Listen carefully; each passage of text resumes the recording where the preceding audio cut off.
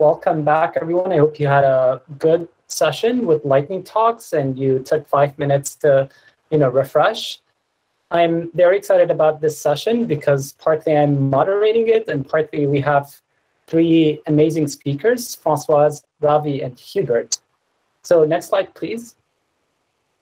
Yesterday, we talked a lot about privacy and we talked a lot about applications of federated learning, especially in Android 12, in smart selection, in Google Keyboard, health studies, Android messages. And so today, we're going to give you a very nice overview about federated analytics applications and algorithms, federated learning algorithms and applications, and also how we can build an infrastructure and scale it up. Next slide, please. So we talked a lot about privacy and trust and security, but there are a lot of things that are very interesting other than just privacy and trust. And for instance, we may want to expand the set of problems that we are working on, go from, say, supervised machine learning to unsupervised or semi-supervised machine learning, do personalization, tackle new domains, in addition to text, go to images and speech and others. So today, next slide, we have Françoise to tell us about some of these new exciting applications of federated learning at Google, how we're scaling this technology to new domains. Françoise, please take it away. Thank you, Peter. Can we get the next slide?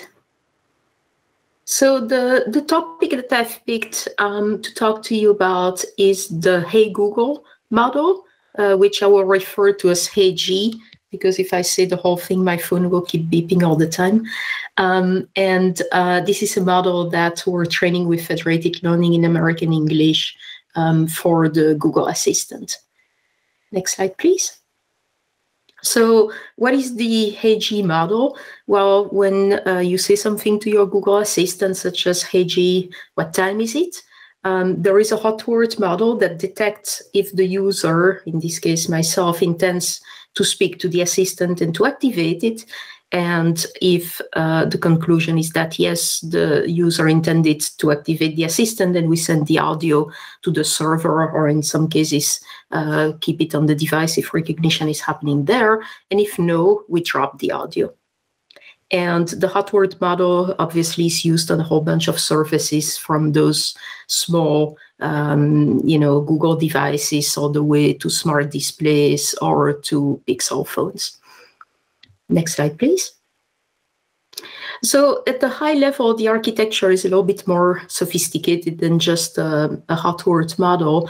There is a first model, which is what we call the coarse model, that's really there mostly as a pre-filter, essentially. It's a low latency, low precision type of model that just checks if there is something going on that might indicate that the user wants to talk to Google. And then there is the hot word model per se, who will decide whether to reject the audio or whether to accept it. Then there is, in most use cases, a speaker ID model that will decide if you are the person that the device is expecting or one of the people the device is expecting, and either reject or accept you. And then from there, on some surfaces where it's possible, the audio is sent to the server, where there is yet another test happening to further check if the audio was meant for Google or not, which results again in an acceptance or rejection. Next slide, please.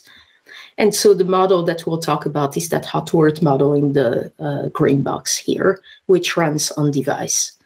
Next slide, please. So why do we do federated learning in this case? As you can imagine, when, given the description from the previous slide, the production logs that we may have for this type of model are not very rich. And the reason is kind of coming from both ends. If the hot word didn't trigger, then we have to assume that the audio was not meant for Google. And so we delete it, right? So we cannot log it. And if instead the hot word triggers, but there are other signals that indicate that maybe that audio wasn't meant for Google, then again, we assume it wasn't meant for Google, so we delete the audio and we cannot log it. So you see from both ends of the spectrum, both false accept and false rejects, the interesting samples from a technical viewpoint are the samples that we cannot log because that would be an infraction of user privacy. Next slide. And so, yes, the near activations are not logged and the misactivations are not logged. So the data that we have to train such a model server side is very underrepresentative of the actual use cases. Next slide, please. And so federated learning comes in here to essentially give us more flexibility. The on-device processing allows us to have a concept of training cache that remains on the device, where we can potentially keep more data than the samples that we would log on the server. Now, this is still happening, of course, with explicitly user consent. So we do cache the data on their device with an opt-in, obviously. But then with their opt-in, we can keep that data there for a period of time and do federated learning on it. And so what the picture shows here is that there essentially, if you look at the model scores on the y-axis, there are different thresholds. There's the hot word threshold that says, you know, if we recognize hey G with higher score than a given threshold, then we assume that it's something that we should accept. But there is a threshold underneath where we can assume that those samples were near acceptance and that therefore we can keep them on the cache. And so essentially we're looking at the ensemble of all the audio signals that are coming to the system and saying any signal that's close enough to the boundaries where we need to make the decision of accept, reject, those are the signals that we're trying to keep. And those that are far away, we don't even keep them in the cache because presumably they're less interesting, and we certainly don't want the cache to be something that's just grabbing all the audio around you. So we're just picking those samples that are most important to precisely defining the hot word threshold boundary. Now, that's just a question of getting the samples in the cache, but there are many more challenges ahead of us if we want to make the model work well when training a federated setting. Next slide, please. So if you go back and if you guys have seen talks from our group in the last few years, you may have heard us talk a lot about Gboard and next word prediction. And we started doing federated learning in production in that setup because it was a little bit easier, mostly because next word prediction has very clear training samples. When you cache the words that the user is typing, if they have typed 2 words and you need to predict the third one, the only thing that you have to do is wait till they type the third one, and you know that you have a sample there that you should have predicted correctly, right? So the training targets, the training labels are very simple. In the case of the hot words, it's not like that because we will cache audio samples and the user doesn't have any kind of incentive for going to their cache or to the UI and, you know, making any kind of obvious decision that would label the sample. So that is the core complexity that comes with this type of system where user feedback is not absolutely obvious. So we'll get into that in the next slide. And so the thing that we did here is to adopt a teacher-student, actually noisy teacher-student approach. So we have labeled data, which is the data that we're normally using to train the hot word model, and we do some, you know, kind of data augmentation. We'll talk a little bit more about it. But in the case of federated learning, we use that model that was trained server side as a teacher for a student that resides on the device. And in that case, we can do more aggressive data augmentation to get soft labels from the teacher and then train based on that. So essentially, we minimize a cross-entropy loss that's based on the soft teacher logics. Now, of course, you will say, well, the user signals as well, right? When a user is interacting with their device, they will do things like saying, hey, go back, no, don't do this, or they will click on the home button. So there are also user signals that can be folded in the system, but we start with just a simple teacher-student approach. Next slide, please. Now, there's data that we have on the server, which is the data that we're normally using to train the hot word model. And that data contains different things. They contain true positives, so the cases where we assume based on the production system that the user meant to talk to Google and they did. But we also have hard negatives that are coming from data collections that we've done. So not user data and data that we can use to train the system. And that data, of course, is valuable, right? Since it was used to produce a production model, we can assume as a federated learning team that that's data that we might be interested in. So what we ended up doing here is actually doing a mix between federated learning and central training, where we have those two pipelines that come together to produce a model that derives from both sources of data. And there is another talk in this workshop by Andrew Hard. We'll be taking you into more details on that topic. Next slide, please. So some of the challenges of training on device, and there are many of them, have to do with data augmentation, because the type of data augmentations that we use in the speech team are pretty expensive. One of them is what we call MTR, or multi-style training. And it's essentially a mix of additive noise and room reverberation. So we have a room model, essentially, and we can use the data and reverberate it under controlled settings and then add noise to it.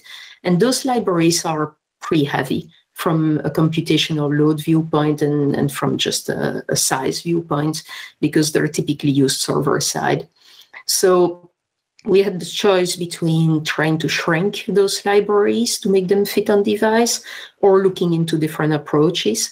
And we found another approach that's called spec augment, which turned out to be pretty effective in this case. It's essentially an approach that takes the waveform and tries to make transformations of it by doing either time warping or frequency masking or time masking. And so you can mix those transformations and generate samples based on that. And interestingly, what we found out in this case is that spec augment was actually working better than the technique that was used in production so far. And it's also converging a lot faster. So then that technique was adopted in production as well. So see, that's one case where doing research in federated learning actually directly benefited the production system, not so much because of federated learning, but because it was another team looking at the problem with different constraints and just, coming up with different solutions. Next slide, please. The other issue that we had when training on device was a question of convergence. If you have a data set and you have a model and you can train it on the server, it doesn't really matter how long it takes. It's a small model. If it takes 1 day or if it takes 2 days, who cares, right? You just come back and get the stuff trained. But when you have to train it with federated learning on device, then training speed really matters. And so we started looking into different training optimizers. The production system was trained with SGD, so we looked into Adam, which was, adapted to be the federated Adam, which works better. But then we looked into Yogi, which is also one of those adaptive optimizer, which turned out to work even better, even though it has a kind of a weird loss function where it plateaus for a long time, and then all of a sudden it decides to go for it and starts dropping, but typically ends up in fewer iteration with a better optimum. So we adopted Yogi as the optimizer for the hot word. Next slide, please. And then from there, there's a whole bunch of other practicalities. Typically the code that's being used is code that was built for server-based training. So we need to adapt it, shrink it, optimize it to fit on the client. One thing to keep in mind when you're looking into production with federated learning is that if there's any kind of TensorFlow operation or whichever library you're using that you have defined and that you need for your federated learning runs, they need to land on the device, right? So there's typically a production cycle that may be many weeks long, and you need to wait till the next production cycle so that you can push the code to the user's devices and use it. You have to pay attention to system health, obviously. You don't want the phone or the device to burn because you're doing federated learning on it. So we did a lot of work in this case, since it's audio signal, which again is a little bit heavier than Gboard typing. We did a lot of things to make sure that the capture of the audio doesn't happen at a point where it would disturb the user in their normal operation. We did a lot of, best effort, essentially, processing, since federated learning is not essential to the functioning of the device. If we lose a few samples, that's okay. We did a lot of compression as well of the audio to not occupy too much space on the device. And then, of course, federated learning, tends to run a little bit slower than running stuff on device. So experimentation is a bit heavier, and debugging is hard.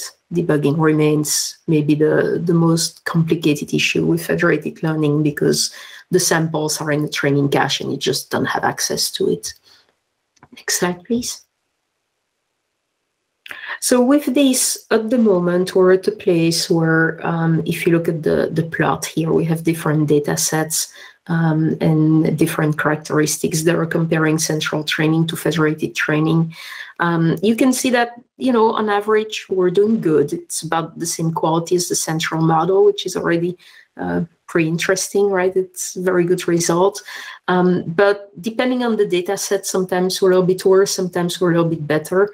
And that is not something that can be put in production at the moment, because we need to be better everywhere. There cannot be any kind of regression there. So we're still optimizing the system. And I think, again, Andrew's talk will give you a little bit more background on how we want to mix the two types of training and get better characteristics there. Next slide, please. And that's it. Thank you. Thanks a lot, Françoise. We're constantly pleasantly surprised and amazed by how many teams are actually using federated learning at Google, whether in experimentation, production, or deployment. But next slide, please. One of the technologies that actually is needed by pretty much everybody is federated analytics. So a lot of people are doing learning and training models, but pretty much every single team we talk to wants to do some kind of analytics. So analytics is a data science setting where multiple entities collaborate in solving a data analytics problem under the coordination of a central service provider. And NFA only focused updates that are intended for immediate aggregation are used to achieve the objective. Next slide, please. So here are some applications of federated analytics. One of them is, for instance, we may want to discover and learn geolocation heat maps. These are multidimensional histograms, heat maps. Another one is we may want to discover frequently typed out of dictionary words, trending words due to, for instance, a pandemic or a concert, a new release of an album, so on and so forth. Or we may want to just find popular songs, trending music, activities, habits, behaviors, so on and so forth. So you should think of federated analytics as basically answering questions over a data set rather than specifically just training a neural network on a data set. Next slide, please. And some of the algorithms under federated analytics are, we go all the way from binary real sums, vector or scalar, to dense sparse sums, histograms, counters, heavy hitters, heat maps, learning hierarchical histograms to do range queries, quantiles, CDFs, counting distinct elements, clustering, dimensionality reduction. And if you really want to open up the space of possibilities, you should think of any SQL-like query. How do we do it on massively decentralized data? So obviously, there's no way we can cover all these algorithms and topics, but we're very excited about all of them. In this talk, we're mostly going to see how we can do binary real sums. Next slide, please. And we're going to talk about how do we do it under different flavors of differential privacy, whether it's the local, distributed, or central. So next slide, please. To do that, I'm very excited to have Ravi Kumar with us today to tell us about the work his team is doing. Ravi, the floor is yours. Thanks, Peter. Thanks, Peter, Marco, and Brendan for inviting me. I'm Ravi from research. I hope you can see the slides advancing. Not yet. You have to, maybe someone has to pin your slides. Okay, good. Yeah. So I'm advancing my own slide. So today I'm going to talk about a basic problem in federated analytics, which is how to do binary summation in a distributed manner with differential privacy. So to do this, let us first recall the definition of differential privacy. I'm sure most of you know this definition by heart by now, especially after the workshop, right? So in DP, we have n users, x1 through each user holding a value xi. And the goal is to estimate some function f of x1 through xn. And these users send messages y1 through yn to an analyzer that takes all these messages and then somehow uses them to compute this estimate. So this differential privacy, intuitively the definition I've put up, tries to capture the fact that changing a single user's input should not affect the algorithm by too much. And there are two parameters, epsilon and delta. And think of epsilon as being a constant and delta as something like 1 over polynomial in n. And smaller the value of epsilon, the higher the privacy guarantees are. Okay. In the original central model proposed by Dwork et al. In their well-known paper, the privacy guarantee is on the output of the analyzer. In other words, the output of the analyzer must be differentially private according to the definition. A few years down the road, there was a local model proposed by a bunch of people where it had slightly stronger guarantees, in the sense that each message sent by a user has to be differentially private. The local model has a stricter notion of privacy because every message leaving a user's device is guaranteed to be private. So since it is stricter, in a sense, it incurs more error. So the local model is preferable, but at the same time, the error in the estimate of the function tends to be higher, probably higher than the central model. In general, the whole thing depends on who do you trust, right? You can think of the whole thing as in the central model as users sending messages to like a trusted party, say a trusted execution environment, and then that is able to estimate the value f. Or in other settings, you could have protocols that are based on MPCs. So you could have a bunch of trusted helpers whom you trust, who communicate with each other in order to compute this function. Researchers have been trying to come up with models that sit somewhere between the central model and the local model in terms of the trust and accuracy and the privacy utility trade-off. And one particularly interesting model is the shuffle model that was proposed in a series of papers, where the setup is same as before, except that there is a shuffler that sits between the user's message and the analyzer. Think of the shuffler as taking all the user's inputs, user's messages, and then randomly permuting them, applying some permutation pi, and then sends the permuted messages to the analyzer, which once again uses some algorithm to estimate the desired function f. Okay? And unlike the previous settings, here what we really want is that the shuffled messages have to be differentially private. That's the requirement here. Okay. In other words, equivalently, the multi-set of messages sent by the user has to be differentially private. And this is known by different names, such as anonymous model in the crypto setting or the encode shuffle analyze architecture proposed by a bunch of people in Google, or the ESA architecture. Why is shuffling interesting? It turns out that any local DP algorithm can be used to give a shuffled DP algorithm, but with a much, much smaller epsilon. And that's called the amplification by shuffling. And that's the reason why shuffling is very interesting, because remember, small epsilon means better privacy. And therefore, by just putting a shuffler in between the user messages and the analyzer, one could amplify or improve the privacy guarantees. Okay. So we'll also look at a slightly enhanced version of the shuffle model. In the previous slide, I mentioned that every user sends one message, but I can make it more general. In this multi-message shuffle model, every user sends more than one message. It could be like the user I could be sending Y1 through YI number of messages, and the total number of the shuffler just treats these messages as a big multi-set, shuffles them, randomly commutes them, and sends them to the analyzer. So the number of messages is like D1 through Dn. This is the multi-message shuffle model. Okay. So now that we have set up the basic DP models, how do we do distributed privacy at scale? So I'd like to say there are three major dimensions here. Of course, two are very obvious. One is the accuracy and utility. We want to estimate the function f with as much accuracy, as high accuracy as possible. Of course, this means that add as little noise as possible. On the other hand, we also want the protocol to be differentially private in whatever model we look at, central, local, or distributed or shuffle, any model. That means we need to add sufficient noise to make sure that the DP guarantees are satisfied. A third important aspect of this whole setup is communication.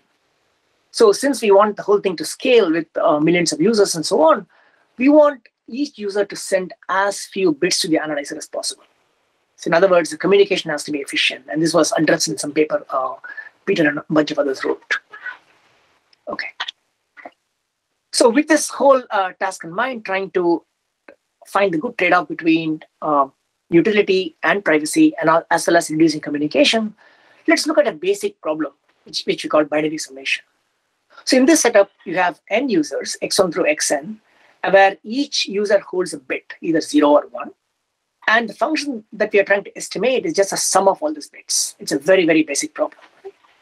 It's a binary summation problem. And of course, you can generalize it a little bit more to the real summation, where every user, instead of having a bit, has a number between 0 and 1. So we would like to solve this problem in a distributed manner, in a differentially private distributed manner. Okay. And why is this an interesting task? So in fact, summation turns out to be like, in addition to being a basic federated aggregation task, it's also a core ML primitive. So in fact, if you take any supervised learning methods, like for example, gradient descent and so on, when you do a gradient update, you're essentially doing a vector summation or vector averaging in a distributed way. Or even if you take unsupervised methods like Lloyd's iteration to do k-means, whenever you recompute the center, you're doing a summation of all the points in the cluster to compute the new center. That's another summation instance. In fact, this is true for most EM-like algorithms. And if you take iterative methods like a PageRank or any other matrix vector computation, once again, it involves weighted summation. So summation of real numbers or real vectors is such a basic task that we would like to address that. Okay. So let's look at binary summation. What is known in this? What is known for this problem? So in the central model, the famous paper of Dwark et al. And later titled by Ghosh et al. Showed that you can achieve order 1 over epsilon error where every user sends exactly 1 bit to the analyzer. In fact, if you go to the local model, as I said, the error has to be higher. And in fact, you can get a square root n error, which turns out to be tight, by a very old mechanism called the randomized response, stated way back in 60s. And once again, the number of bits sent by each user is exactly 1. And by the amplification by shuffling, you can take the same randomized response protocol and improve the error to square root of log 1 over delta by epsilon. So in the basic binary summation in the central and local models, you don't have delta. In other words, the mechanism is pure DP. But once you go to the shuffle model, you incur this delta error. But still, the error is much less than what you can get using the local model. Okay. And if you insist on every user sending exactly 1 message, an earlier work with Buddy and Passan and others showed that you have to incur a lower bound of square root of log 1 over delta error. So in other words, the gold standard we are looking for is trying to approach the central error, which is order 1 over epsilon. That you cannot achieve by just having every user send exactly 1 message. So we have to somehow break this barrier. So this barrier is already broken. So there was a bunch of papers by different authors that showed how to achieve 1 over epsilon error. But the bottleneck was that every user ends up sending more than 1 bit. In particular, they essentially send log n number of bits. But as I try to argue, communication is a big barrier and trying to make this thing scale. Therefore, we would like to reduce the communication as much as possible, which is going to be the focus of the rest of the talk. So where we'll come up with an algorithm that achieves a central error where every user essentially sends one bit. So basically, it's as good as you can get. But at the same time, we are getting the 1 over epsilon error guarantee of the central model. The whole thing is done in the multi-message shuffle mode. Okay. So to state the algorithm, let's go to the what is called the additive noise mechanism used in many protocols, where the standard setup, every user has a bit xi, and we would like to compute the sum x1 through xn. What you typically do in additive noise mechanism is you add a noise drawn from a certain distribution. And if you draw this noise from a discrete Laplace distribution, then this mechanism is optimal to estimate the sum in the central model. And for completeness, the discrete Laplace mechanism, discrete Laplace distribution is given by the definition here. Okay. And this is a central protocol model where it achieves an error of 1 over epsilon. What we would like to do is to kind of mimic this protocol in the distributed setting. To do this, you need a simple notion called infinite divisible distributions. It's a very simple notion. Mathematically, it's the following.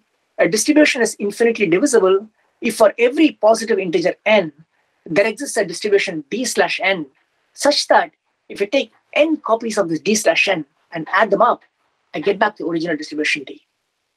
Think of the way to split this d in terms of this n identical copies. Okay? And that's their distribution is their equivalent.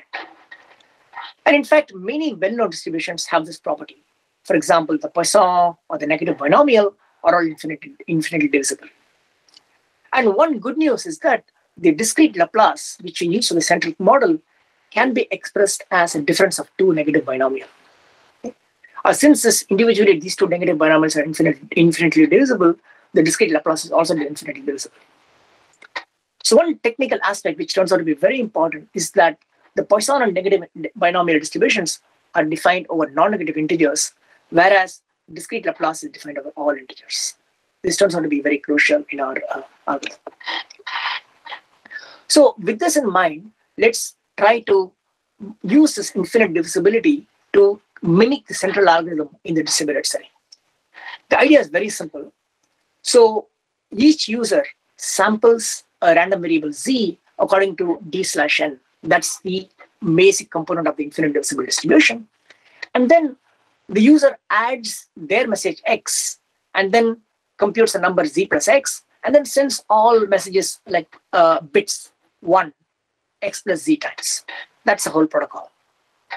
Now, what does the analyzer do? The analyzer just returns sum of all the messages. Okay? And let's try to analyze the utility of this. The analyzer views just a number of 1 from all the users, and it's basically x1 through xn plus d. And why is it d? Because remember, every user generates d/n from the infinite divisible distribution. So when you sum all of them up, you get back d, which is great. This is exactly the additive noise mechanism that you want in the central model. So all's good. But what goes wrong? The problem is that this works only if z, the random variable I generated here, takes support only on non-negative integers. In fact, there is actually a bad news here.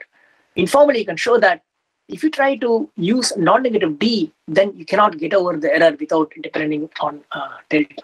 So basically, you will get back the error as before. So you want to actually avoid this.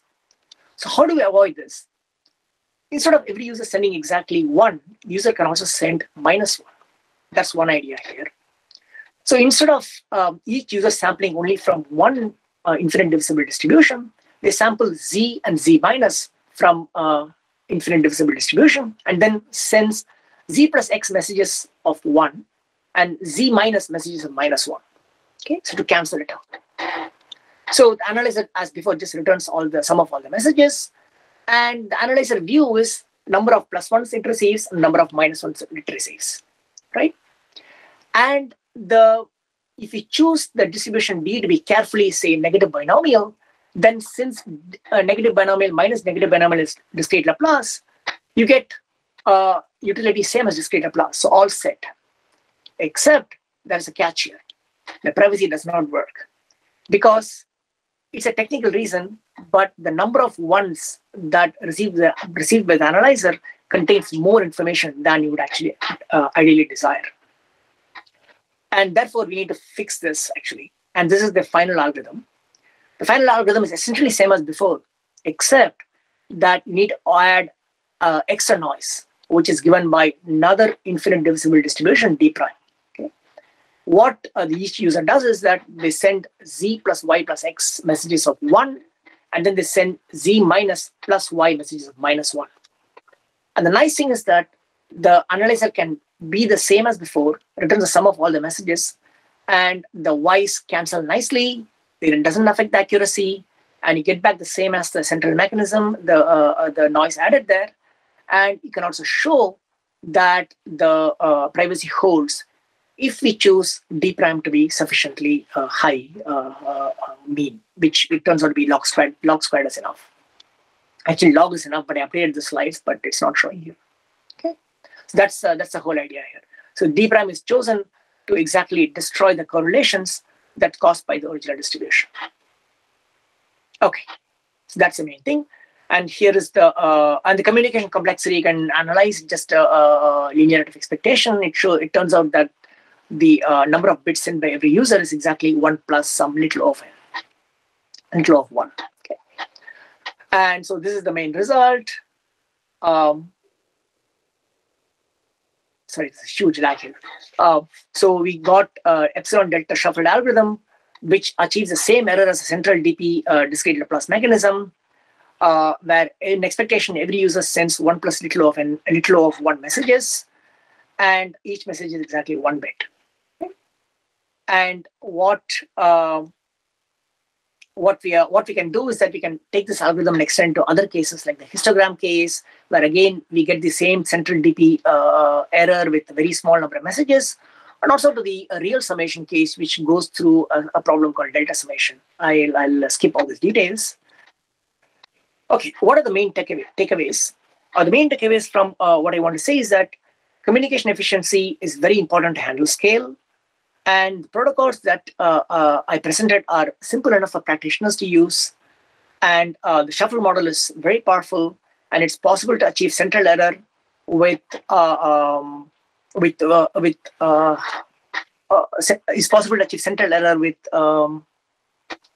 very low communication.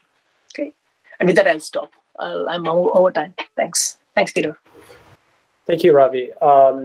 So if we can go back a few slides, I think we're in Hubert's section. All right, so yeah, one more. Can we go back one more slide? Can we go back one more time? So I'll stop presenting and maybe it's easier. Thank you. Yeah, I think they should pin the main deck. All right, so as Ravi said, there's a lot of opportunities in studying joint privacy, accuracy, communication trade-offs, even in the simplest tasks such as binary or real sums for federated analytics in all flavors of differential privacy. But from what Ravi presented and the algorithms that we are interested in, you can see that the nature of federated analytics computations is a bit different from federated learning. For instance, in federated analytics, to get that amplification gain, we can actually have very large batches with millions of clients, whereas in optimization, we get quickly saturation of utility because we just need to estimate the gradient, have a good enough estimate of the gradient. Another thing is interactivity tends to be less important or interesting in federated analytics. So it's unclear if there's an advantage of talking to the same clients more than once.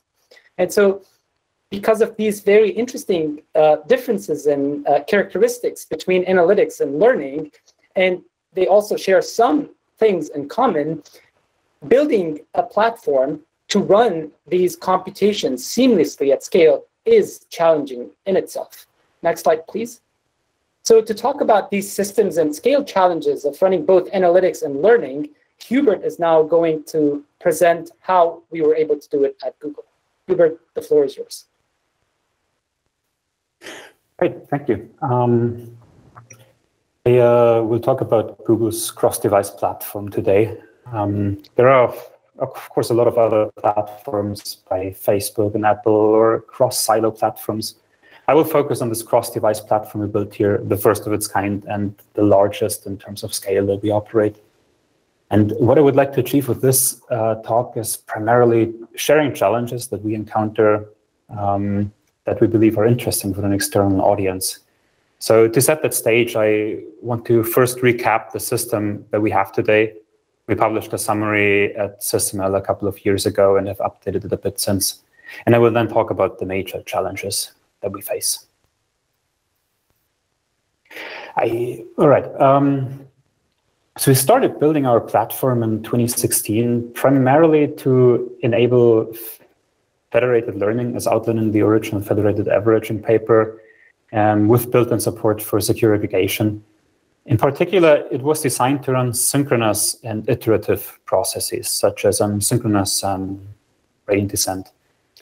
I think the audience is largely familiar with the basic procedure, but I quickly want to recap it to point out some details that will be relevant for the rest of this talk.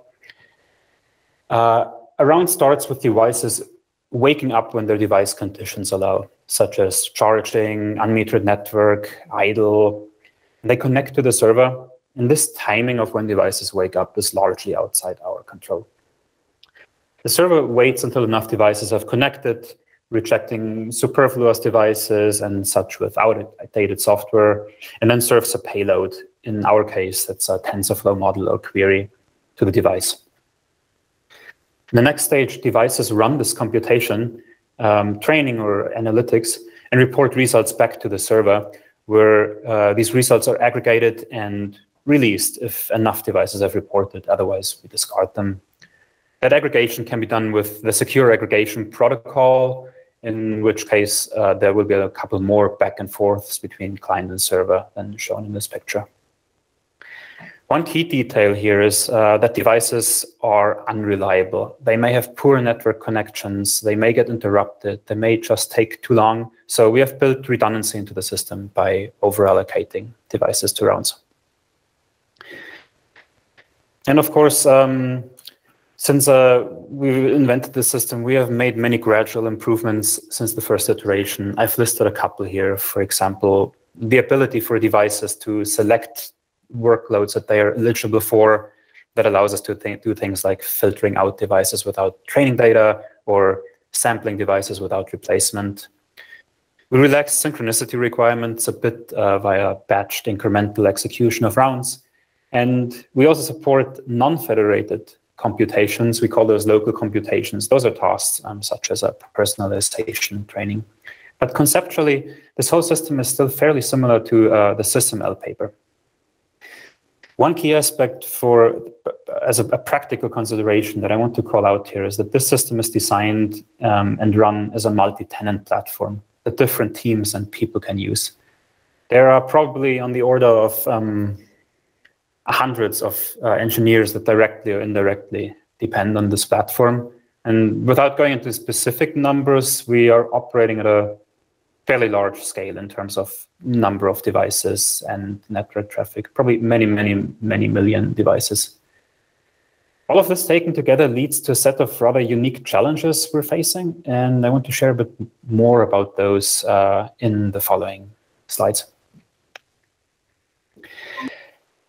All right, first off, I'd like to discuss somewhat non-federated challenges that are inherent to large-scale mobile deployments.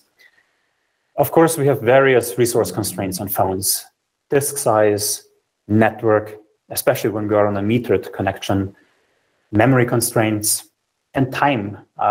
We can only run for around 10 minutes in the background on Android. These constraints, of course, impact modeling, as we all know. One may have to use quantization, model compression, dropout, etc. But these constraints also have far-reaching consequences for developing the platform. In particular, limits around code size and long latencies for rollouts force us to make many compromises, such as using stripped-down versions of full TensorFlow, which in turn makes it more challenging to use the platform and to bring about change and innovations. To give you one example here, adding 50 kilobytes for a new TensorFlow op is a big deal for us. And getting that op out to enough phones to use it takes weeks or months. And more transformative changes, such as a change in the network protocol, can easily take a year from design phase to a complete rollout. I don't want to go into more detail in this talk really about these restrictions, but I wanted to call them out because they are deal breakers for many innovations. So I think there's something that the audience should be aware of. We simply cannot ship a Python runtime or a full TensorFlow, and those limitations can also lead to an occasionally frustrating user experience and be in the way of wider adoption. The next challenge I wanted to talk about is monitoring and debugging. Françoise already alluded to that. For the platform code, we have a similar challenge that modelers do. We want to monitor and debug the system while learning as little as possible about individual devices. Of course, we try to catch problems before they even happen in production through extensive test infrastructure. For instance, all of our models get automatically tested for compatibility and with a target runtime and for policy compliance before we deploy them. But still, many problems only manifest in the real world, on real phones, on real data, or in scenarios that we cannot or did not think of covering and testing. And that's why we need telemetry. One such example from the real world was a software bug that only happened on a subset of ARM devices. And debugging such problems is especially hard in the federated setting, where by design we do not have access to data or individual gradients. But telemetry needs to be used with care. For instance, uploading error messages is problematic because they could leak data, or even less innocuous data, such as the timing of training, can be too sensitive to collect. We think that federated technologies, federated analytics in particular, may offer a solution here, such as private heavy hitters, to say, collect the top TensorFlow error messages that occur during training in a privacy-preserving way. And such a solution is likely going to be applicable to telemetry from other apps than our own platform as well, of course. So we think this is a pretty exciting field for wider adoption. There are challenges here, of course, compared to traditional telemetry, such as latency, precision, recall, bias, and also ease of adoption. The next challenge is participation bias. This is an area we have invested quite a bit of time into, so I created a couple of extra slides for this topic. Bias in federated learning or federated analytics can occur for a variety of reasons, some of which we are not positioned well to address as a platform owner, such as bias data collection. We decided to focus in on one type of bias that we call participation bias. That is the tendency of some devices to contribute more than others to the final result. I'd be happy to discuss the definition of bias, of statistical bias, and ML bias more offline. Here we'll focus on this platform aspect, participation bias. To address that sort of bias, we need to first understand why devices participate differently and quantify that extent of differences. One thing I want to make clear here is differences in participation rates do not necessarily mean that the result will be biased. For that, these differences in participation rates must correlate with the underlying data distribution. For a successful contribution to a round, a sequence of steps must occur. I listed them in this table. First of all, devices must wake up and invoke the federated learning code. That depends on the device's availability. It is very dependent on the device class we're talking about. Phones are particularly challenging, whereas, say, devices that are permanently connected to network or power are likely less restricted. Invocation patterns will also vary across operating system versions. And in fact, we have seen quite significant differences across manufacturers and Android versions in wake-up behavior, likely because of OEM modifications to the job scheduler. The next step, a device needs to connect to the server and it needs to be selected for a round. This is an example of where system design choices can impact bias. We decided to go with a round-based synchronous execution scheme in our system and only admit a certain number of devices to a round. That means that at times when a lot of devices connect to our server, the chance of an individual device to be selected is lower. And since devices typically follow a diurnal activity pattern, more active at nighttime, this can cause participation bias and, in effect, biased results. That is a design choice we made. One could also imagine a system where any device gets accepted. I believe that's in effect what Facebook or Meta has built. But that is the choice that we went with a couple of years ago. The final stage, a device must successfully execute the computation, upload its results, and these results must be included by the server in the final aggregate.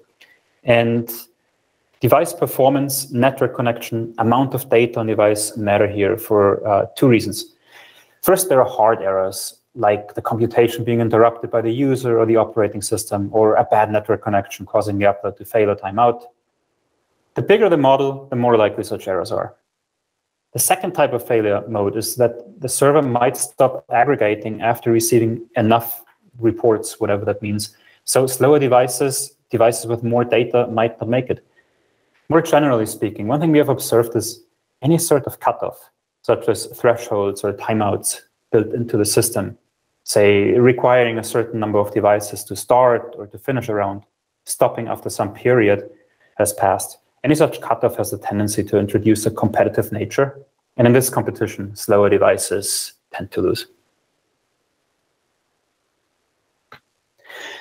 For completeness, I have added some major mitigations here, and there are more. I wrote about this topic in the Advances in Open Problems paper that I linked to here at the bottom of the slide. I want to finish this slide by emphasizing that participation bias and biased results are very real. We have seen them on various occasions and probably been unaware on many other occasions when they exist. For example, we have seen the devices with more data tend to have a lower chance of contributing, probably because the computation takes longer.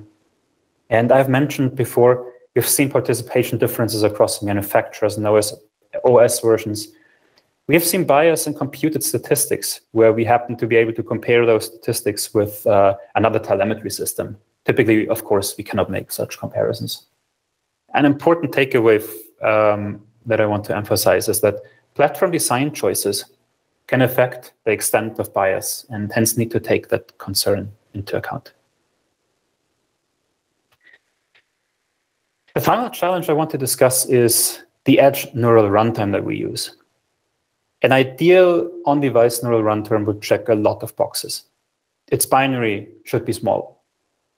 It should be performant. That means it should be fast, have a low memory footprint, be energy efficient. It should also be expressive, ideally feature identical to the server-side runtime. It should be portable. It should provide compatibility guarantees to support older and newer models. And ideally, it should be supported by various frontends and support new model pushes in a matter of minutes. To my best knowledge, all the current solutions violate some of these requirements. And we are to this day shipping a stripped-down version of full TensorFlow, cross-compiled for Android. You can imagine it doesn't check all the above boxes. The lack of a decent edge neural runtime is one of the major challenges that we and our customers face, and it does hinder usability and adoption of our system. So I'm pretty excited about investments in this area that we are seeing. I would like to conclude the talk here. Thank you for listening. If there's time left, I think we have a Q&A session coming up. Thank you, Hubert. Next slide, please. All right, so Hubert talked a lot about our production platform at Google.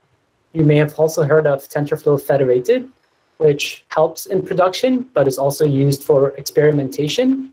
And tomorrow, we're going to have a day dedicated towards demoing our latest and greatest research, both on federated learning analytics with personalization differential privacy. We're doing these demos mostly focused on research, but we'll also show you snippets of TFF code of how you can easily get started. So please make sure to RSVP and attend. And now let's use a few minutes to do Q&A with Françoise, Ravi, and Hubert. So if you have any questions, please unmute, ask your question, or ask it in the chat box.